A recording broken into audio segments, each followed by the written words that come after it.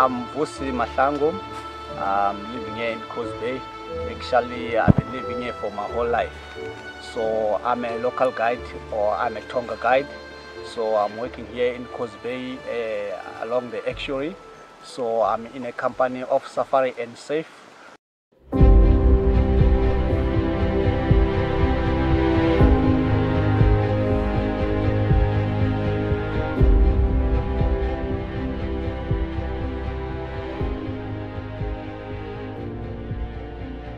So here I'm operating kayaking and snorkeling, walking trails, and also the cultural tours also work like that. You can see I'm branding the fish using the stick, and also we have the adventure that you can do in a forest, like having a lunch at the forest, eating the traditional food, and also you can see there's some palm wine up here. You can also have some drinking the palm wine.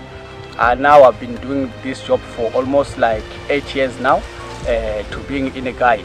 So I've been working in the Kosi Forest Lodge, Amangwane, and now I'm operating Safari and Safe together with Ricky.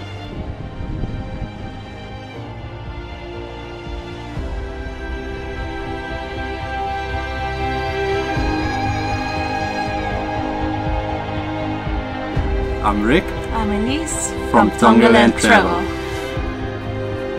So the trail running goes past the beautiful shoreline of the Kosi Estuary lake system.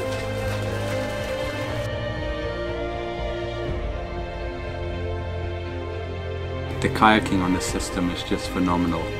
Kosi Bay is actually the only place in South Africa with 5 different species of mangrove.